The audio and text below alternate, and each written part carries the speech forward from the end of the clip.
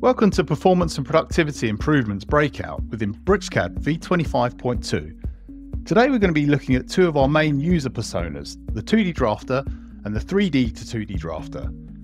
The great thing is both of these user personas and workflows share commonality regarding inputting data, processing it and outputting. And the example we're going to use is this bell crank. We've taken the data from the 2D drafter and then we're going to build it into a 3D model with the output being publishing, whether it's PDF or plotting. First up, we're going to look at the additions that have been made when editing polylines. You've now got a control key middle grip, which allows you to change the polyline from an arc back to a single line, but also with a vertex point in the center, making it really quick and easy to edit polyline. Next up, we're going to show you the new feature that we've added to the selection cycling dialog box. You've always been able to click on one item and show in a dialog box the overlapping entities. Whereas now you'll notice in the dialog box, you can hold down the control key or shift and it makes multiple selections. And when you click away from the dialog box, it retains the selection in the modeling window. So it's really fast and really easy to identify overlapping geometry. And it's a new feature in 25.2. Direct from customer requests, we've now implemented the option to isolate 2D entities on orbit rotation. You'll notice here I can shift select, and then when I hold down the orbit rotation command, it enables me just to isolate only these entities, making it very easy to add additional clarity to your workspace. We've also got this option in the 3D environment, which we'll come on to later on. In BricsCAD V25.1, within the DWG Health dialog box, you can always display the tasks inside the custom routine.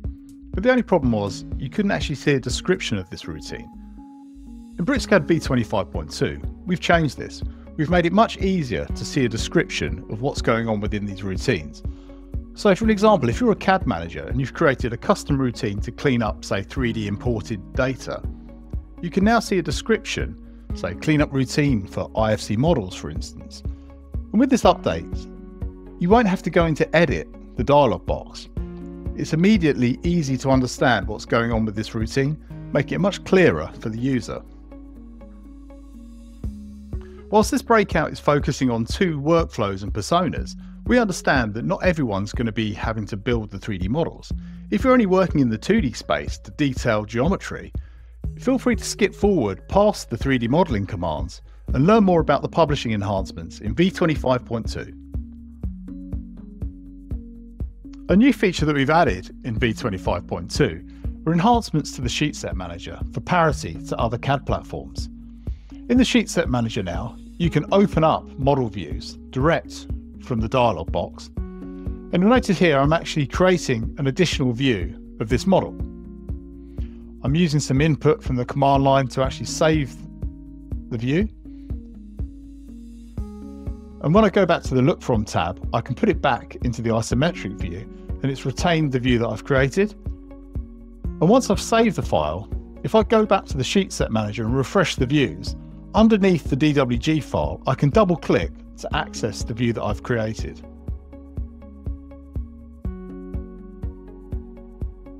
Earlier in the session, we showed you how you could use the isolate command to rotate 2D entities when you orbit. This also applies in the 3D environment to reduce clutter in the modeling environment, but also make it quicker to render and manage. You'll notice here I can shift select more than one solid body, and when I rotate, it isolates only those components.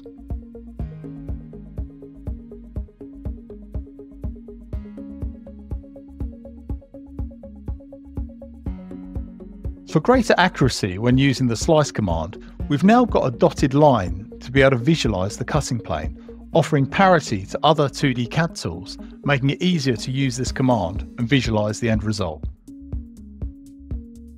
We've enhanced the overall performance of the live section command in V25.2 by making the rendering times up to 10 times faster than previous versions. And you'll notice here in this example, when I section through the model and I drag the preview, it instantly updates, giving you real-time feedback when you section through the model view.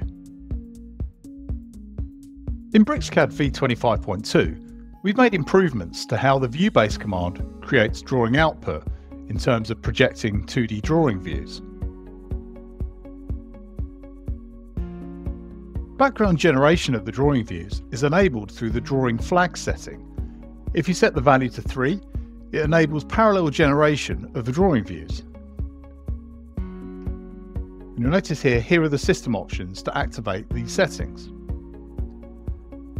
The background thread means that ViewBase will be a lot more reliable and faster to generate the drawing views, and it will use the acceleration of your hardware to make it much quicker to generate the 2D output. And notice here I'm just projecting a ViewBase command into this sheet. And with this model we've got a fair few tangent edges and it generates the views very quickly.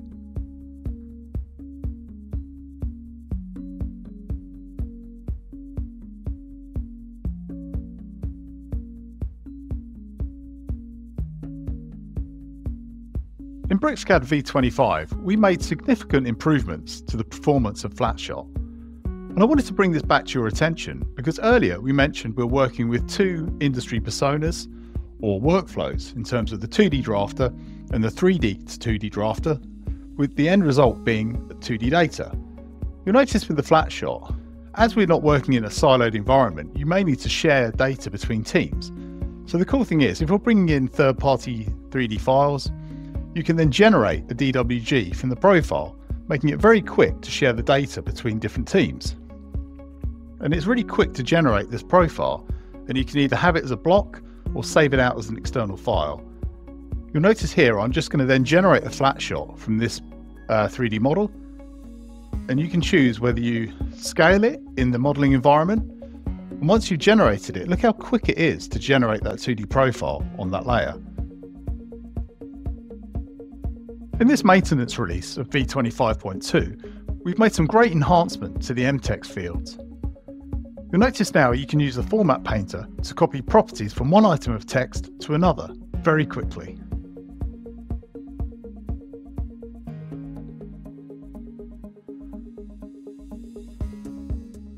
These enhancements don't stop there. We've added the ability to add superscript and subscript to items of text, all within the same dialog box.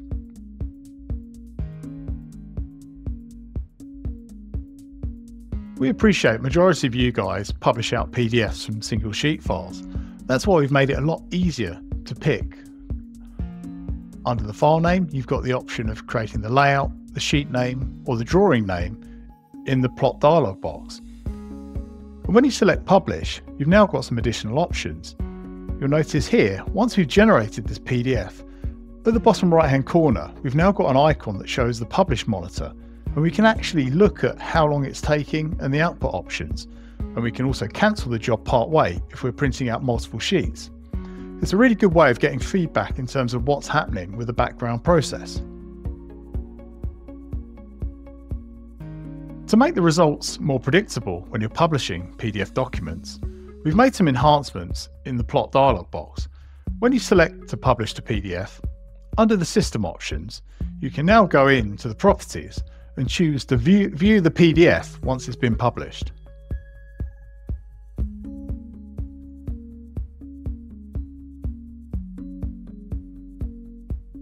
You'll notice once you save to your desktop or any other file location, it will then publish the document straight after.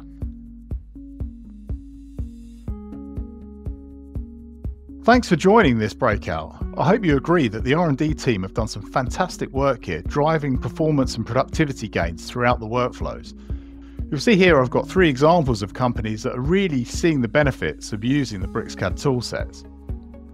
Feel free to check out our other breakout sessions to learn more about the enhancements from V25.2.